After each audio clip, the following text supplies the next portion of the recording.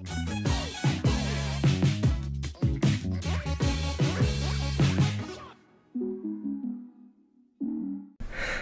hello everyone! Today I'm here with the most hyped Magic player right now, Ondřej Stráský. How it's going? I'm just like burning with jealousy, but I'm trying to like hide it inside, but like... Yeah, I know this is probably one of the worst times in your life, right? No, the worst time in my life was when you won a Pro Tour. Like now I'm like kind of already used to it. Like, you know, you just like like the dagger is like going deeper and deeper, but it's like already too deep that it's like deep enough already that you know it doesn't really change anything anymore. I think for me that much.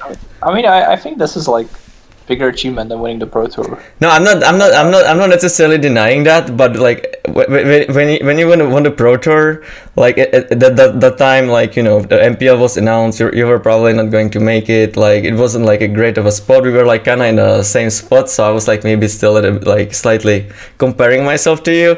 But now you're just like so far away that like I'm starting to get to a point where I'm like, you know, cheering for you a little bit, I guess, because you know, there's just like no way for me to catch up, so it just like doesn't really matter anymore for me. Maybe one day you will get there. No, I don't. I think I will give up before that. So. Well, I hope you don't. I would love to see you top 8 a Pro Tour one. There is no like Pro Tour anymore. Like I think that even if I top 8 it like one of these like arena events, it would be like the same feeling that you get from top 8ing the Pro Tour. But I think it's very, very different. But maybe the Pro Tour will come back. You know, who knows? I think it is probably gonna come back. Yeah, like what do you think about that? Like, you know, most people are not really happy with how things are right now. Also, like it's obviously like because of Corona as well. But you know, I think the reason why they made MPL is that they just wanted to make these like star players, but that probably didn't really happen. No one is really watching those tournaments anyway. Like, do you think that they will go back? Like, what do you think about that? Yeah, I think they will almost certainly cancel the MPL. You think so? Yeah, almost close to 100%. But they cannot do that. They cannot do that this year, right? Because like people are playing for it already. Like, do you think they can do that for the next year? Like even this year, they're like the people who get in, they're kind of like go there with like the assumption that you're like playing for the fact that you can be there next year as well, right? So like they cannot like immediately cancel it, I think. But well, I mean, they could. I mean, they did that with the previous system, I guess, so they can do anything, I suppose. I mean, they definitely tried in the past, and I mean, anything could happen. Hopefully, I hope it doesn't, because this is like I worked pretty hard this year to make it back into the MPL, and I mean, I think they'll probably just like the next year they will basically pay us what they paid us this year, and they will then probably revert to the pre-MPL. Prize money, basically, which Platinum used to be like 15,000 a year or something. Mm-hmm. So I think that's what's gonna happen. Do you think they're like actually going to go to something very similar to what it was before, or are they going to like try to make it a little bit different so that they like disguise the fact that they failed and they have to go back? Do you understand my question? Yeah, I understand. It's hard to say. I mean, I think it'll definitely look closer to the model that we used to have, with like Pro Tours and stuff. It will probably not have leaks. So I think basically no one likes the leaks. It's kind of sad because I don't know. I think the leaks are a cool idea. I think the execution is pretty bad. Like what do you think is bad about it? Like, well, I mean, no one really cares about it, I think. Why do you think that is? Like, do you just think that people like to watch like the actual like cards getting played better, or was it more that, you know, before you had the dream that you can maybe qualify to the Pro Tour and win it, and now it's just like not in the reach, so no one cares? Like, what do you think that is? I think that there's like a lot of reasons that those you mentioned are. I think definitely Corona definitely didn't help. I think the league system is overall just too complicated. Like for example, this week is just kind of crazy. The system, no one really understands or follows it. I think people were used to the Pro Tour, even though the Pro Tour also wasn't like super easy to understand. There were like some weird things there, like GP caps, for example. But yeah, and I like the timing of events. I think the fact that we had the biggest event of the year a week before a new set comes out, it's just unforgivable. Like, no one cares about this because it's boring. Like, I have played this rogues that I've been playing it for half a year in every single tournament, basically. And wait, you didn't play Sultai, the one that Sivka played in the event? Yeah, you did. Okay. I played Sultai a couple times, but I played rogues a lot. Yeah, it's just not good. Like, for example, I know Paulo said that, like, his an SCG, they just ask him to write about the new set because that's what they always do. But he's like, sorry guys, I'm not gonna be able to write this week because I have to prepare for this tournament, and I haven't seen the spoiler yet because I've been putting all my work towards this. And obviously that's understandable. But I think if the tournament was in 2 weeks, it would be so much more interesting for everyone. It's interesting that you mentioned Paulo because I think you actually beat him 3 times this week. Is that accurate? Yeah. Maybe like if someone is living under a rock, maybe I should say that I didn't mention it at all in this video. The actual reason why I'm making this video, there are like 2 other interviews with Ondřej that I did. One is kind of recent, but the reason why we're doing it today is that there was like a tournament this weekend. It's called like MPL weekend, or what was the actual name? I don't even know. The actual name is Strixhaven League Weekend. Okay, sure. It doesn't make any sense because no Strixhaven cards are present. Oh, I didn't even realize that. That's crazy. Yeah, and you ended up in first place, or like you had the most wins in this weekend, and you also ended up first in the MPL. Is it like over now? Is like did the cut happen? Well, it's over for me. Okay. So that's why I'm saying the system is so complicated. Cause, like I for example, last time I got a lot of messages after last week, not this one, but the one before that. I got a lot of messages congratulating me on making Worlds because I was in top 4, and people just thought that it was over. But there's like still so much to go on, and so after this week, me, the first person, they get cut from the league and they lock both MPL next year and Worlds, but the league continues without me. So it's only the first place. I thought it was like the first 4 people or something. That's not the case. No, it's the first, and then the bottom 3 also get cut. Oh, so like what's gonna happen? Because like it's actually kind of crazy. Like I follow Magic like kind of like I would say that on average I'm definitely following it quite closely, right? Maybe not like 100% close, but I'm very invested in Magic. But not even me like I really understands the system. Like I don't really know. So maybe we can just like use you today so that you can explain to us. So there's 2 more league weekends, and after the next one, there's again gonna be 1 person. The first person will again get qualified for Worlds and for MPL, and they will leave the league. And then there's going to be the last weekend, and in that weekend the first 2 will again qualify for Worlds and log the MPL slot. So it's going to be 4 people total. But they're removing us one by one because they don't want me to be ahead by like 10 points and then play against my friend. And I see. Which is like, I don't know, it's pretty unlikely to happen, but I mean, it did happen this week. Like, I already had the last 2 rounds this week. I just played that it was already clear that I was gonna win.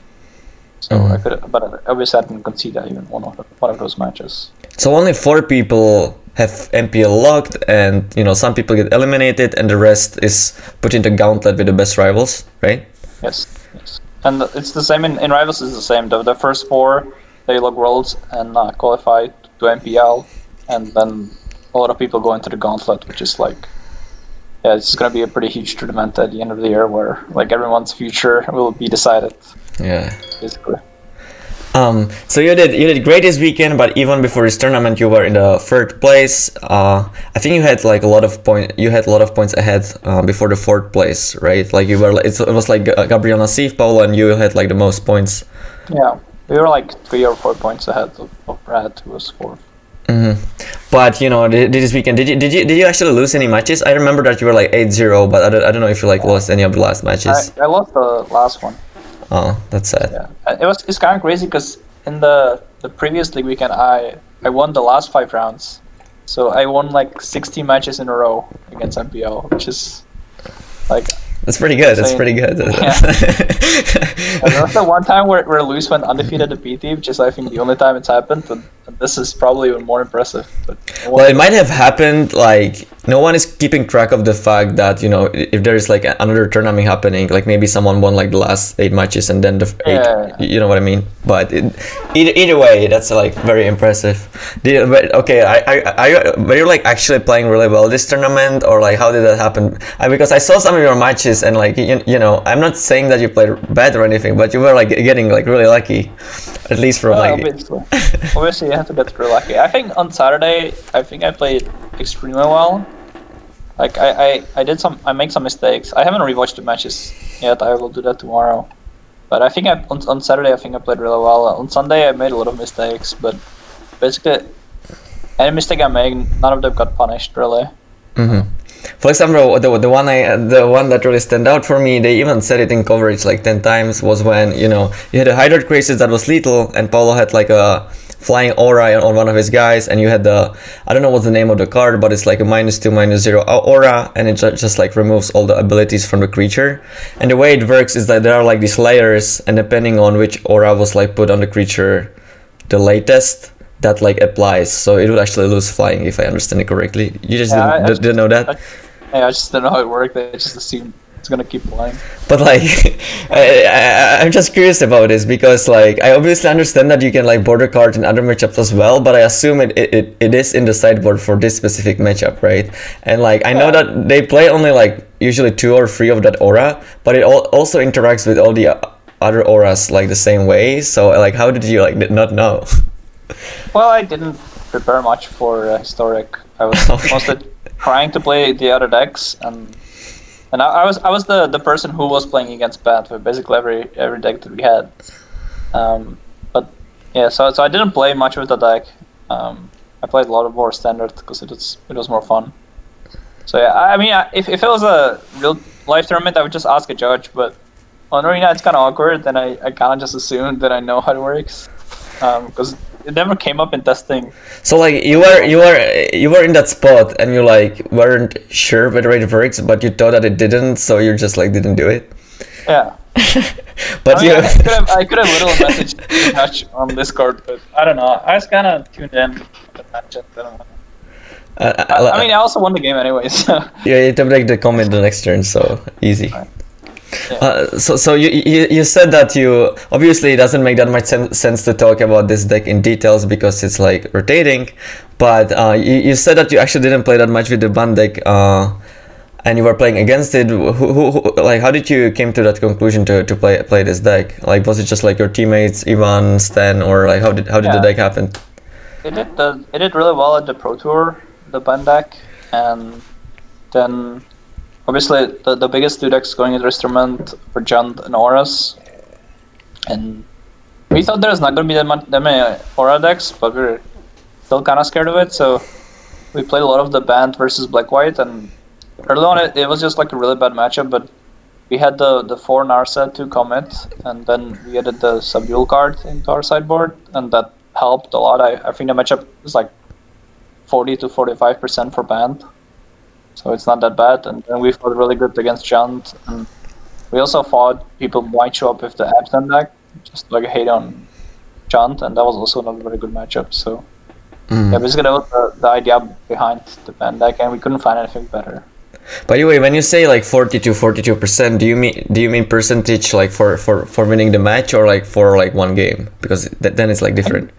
The match, I think. I don't think that the match changes that much. Report or post. No, what I'm saying is that if you have like 40% to win one game, then it means that your overall matchup is like you know, even lower. Yeah, that's what I just wanted to clarify. I think it's probably a match. Okay, sure. Because you know, people often use these terms like it's like a 45-55% matchup, but I don't think there is like a common belief what they actually mean by that. So I wanted to clarify. It is a little bit weird, yeah. The another thing I want to ask about is the Sultai deck, because me and Ondřej actually talked a little bit before the event, and I told him that I think the Sultai deck is actually like really good. Obviously, I didn't have the version that they had, like obviously, but you told me that it's crap, but then it like crushed the tournament. Like, what do you think about that? Well, I mean, first off, it didn't crush. Okay, sure. I think I didn't look at the data. I just saw Tsivka's tweet Yeah. that it was really good. So Stan is crazy. He just, I mean, the matchup for us was really bad, so that's why Stan was like, still. That's why he tweeted that he thinks it's the best deck ever. But they had like 62% win rate or something. Our deck had a better win rate than theirs. And I mean, obviously their version was very good. I'm not saying the deck is bad. The version we had was bad. I mean, our combo kill was again Crater Hoop Behemoth and Time Walk and the other Crater Hoop Behemoth, which was Ivan's version, and then he was searching for Hornet Queens and stuff. So yeah, I think their version was a lot better. And I don't know. I think the version might be okay. When we talked, I was talking about the version we had and or everyone else had. The stock version before this event was just really bad. And yeah, their version looked good. I think it might be contender moving forward. Brainstorm seems pretty sweet in that deck. So yeah, there are like a lot of. I didn't see the entire spoiler, but obviously, like, you know, people are talking about like Fearless Looting, Brainstorm, and stuff like that.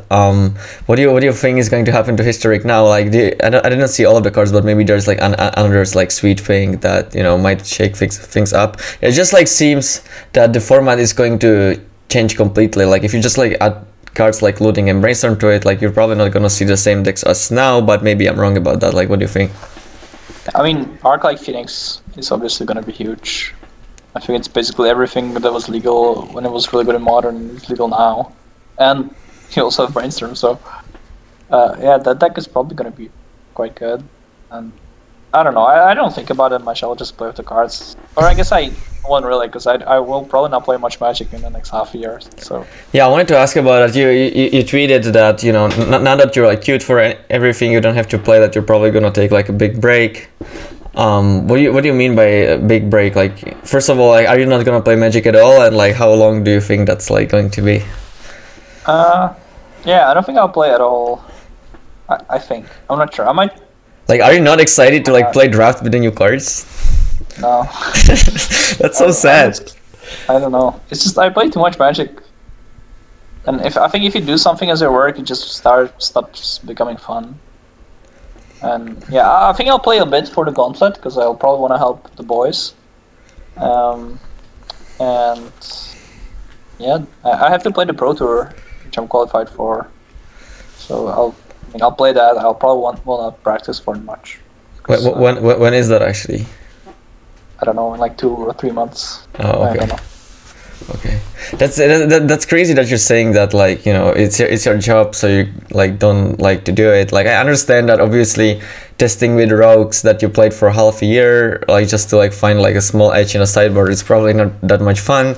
But like, when new set comes out, like, I don't know, I just want to draft. Like, are you not that way? Like, do you not want to draft? Like, I don't understand. No. I don't know when it changed, but. No, like, for as long as I know you, you were always like this. I remember even when you were like 20, and you like, you know, starting going to PTs and stuff, you were always like, like, I think now it's even worse, honestly. I don't know. I think I was pretty excited when Arena came out. I played a lot of Magic, and I had a lot of fun doing it. But yeah, like for this year, my goal was to like play a lot and really give it my best to achieve staying in MPL or qualifying to Worlds, but I just didn't. Then I did anyway. Do you like find fun in the fact that you're like doing something that matters, and then like when you like win, you get like rewarded, or is it like not fun for you as well, and you just like do it because you just like have to make money some way, or like? I mean, I really like competing. I wish we had like a big tournament every weekend, and my preparation for the tournaments would be the tournaments itself. Like, that would be great. I just don't like practicing. Okay, so you just like don't like to play when, you know, there are like no high stakes, but you actually enjoy the tournaments themselves. Oh, so much! I was so excited to play in this. Okay. Like, I think the big difference between me, like I talked to a lot of players before this last weekend, and everyone was very anxious, like Brad, Paulo, because they were like really high stakes, and I just wasn't. I was really excited to play finally, because I really enjoy playing rogues. Do you maybe think that the reason is that you're living in Czech, so you're like pouring in money, but for them it actually matters a lot? Well, Paulo lives in Brazil. I don't think it's really Okay, sure. I don't know the money situation in Brazil, but I mean, obviously, it's a lot of money for me too. Like the difference between MPL and Rivals, it's twice as much money. But I don't know. I don't think about the money too much, and I just try not to be so stressed by the whole thing. Even though I obviously am a little bit, but I don't think it's changed. Like I think I was the same amount of stress week 1 of the MPL as I was this week, and I think that kind of helped me. Mm-hmm. Do you feel the same amount of stress as like in the Pro Tours, or is it like different? The Pro Tours this year were just a joke. No, I don't mean the Pro Tours this year. I mean like 3 years ago or whatever. I don't think so. Weirdly, I was really stressed that the PTI won. I remember that was probably the most stressed out I've ever been, because the swing between making the MPL and not making is just so huge, and it really like changed my whole life. But for normal PTs, I don't think I was very stressed. Okay. Well, thanks for your time today. That will be all for today. I'm happy that you're first. You might not believe me, but I actually am. So. I believe you. Okay. You would never lie to me. And good luck in the future tournaments, I guess. When is the Worlds actually happening? No one knows. No one knows. Yeah, no one knows the prize pool. No one knows anything. It might just not happen at all. Like, who knows? Yeah. So I mean, my hope is that it's gonna be the first post-COVID real-life tournament, which I think is pretty likely. Cause yeah, but like, I don't think that there will be like no like real-life tournament like this year, right? And it has to be like this year to make it worthwhile this year. I don't know. It could be in like last year. Worlds was in February, and I don't know. The season ended in like September, and then that Worlds was in February or something.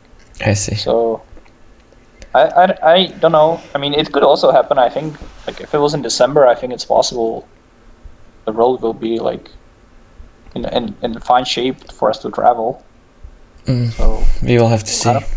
Yeah, I actually talked about that with my friend the other day, and like he said that even if like the corona thing gets fine in like some countries, like for the entire system to like work, like most countries have to be fine, right? Especially America. Like if America isn't fine, like they're like they cannot make like a GP in Italy, because if you cannot make GPs like in other. I know, but I think GPs. Yeah, I know. I'm just saying. I don't think they will make like one real life tournament and not the other ones. But maybe I'm wrong about that.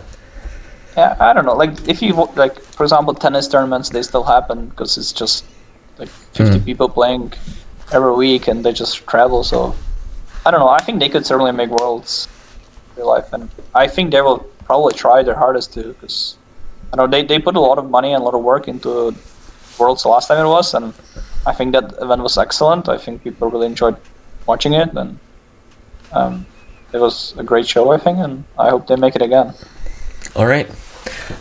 If you guys like the video, please click on the like and subscribe button. Don't forget to follow Ondřej on Twitter as well.